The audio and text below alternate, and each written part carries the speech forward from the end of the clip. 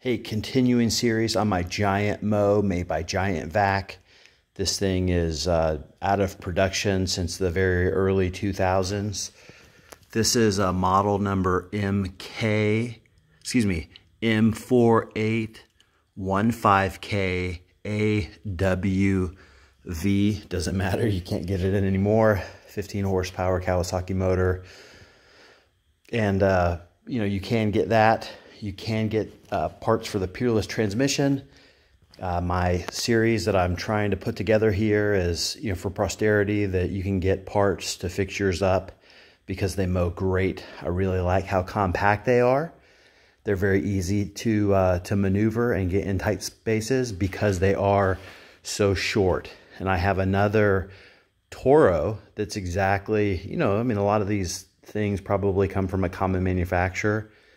And so the Toro is about a foot longer, the distance between like the wheel and the deck. And then it's got a floating deck, whereas this one doesn't. But it mows really, really good. Maybe you could get into a scalping situation if you were trying to haul butt and the mower deck started to bounce a little bit, but I don't have that issue because, I'm not using it commercially. I use it for my house. So let me switch. Maybe that will help. So, hey, how do I change the belts? I will post the part number for this. I was able to find this. It is a double V belt.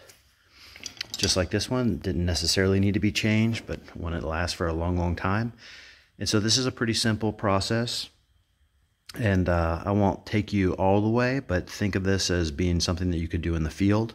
So the first thing that you want to do is disconnect it from this bar. So that's step one. Very simple. That's just a cotter pin and a washer. All right. Step two, there is the same thing down here. I'm trying to maneuver around. There's this piece here. Right. Same way. It plugs into.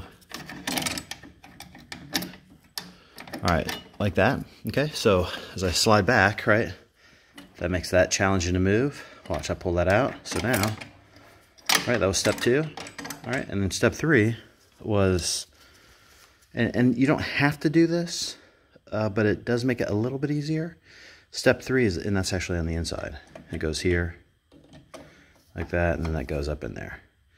So loosen, once you take these two off, and really what I could have done is just taken it off on this side, and then it would have just hung down like that.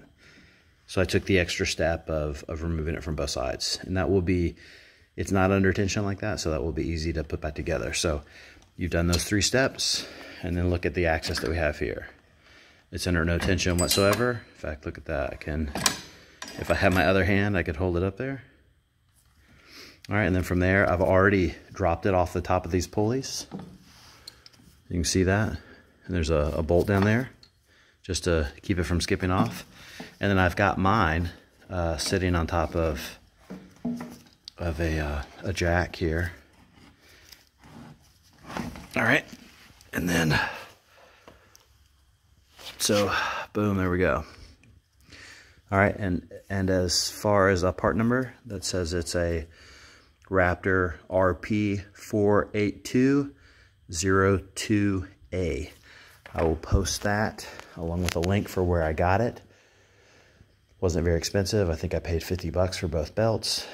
And so in this series that I've done, this is the drive belts, and I'll probably make another one more video after this on how to adjust it. Maybe even a follow-on video after that on the Peerless transmission, but I think there's plenty of those that are out there on rebuild.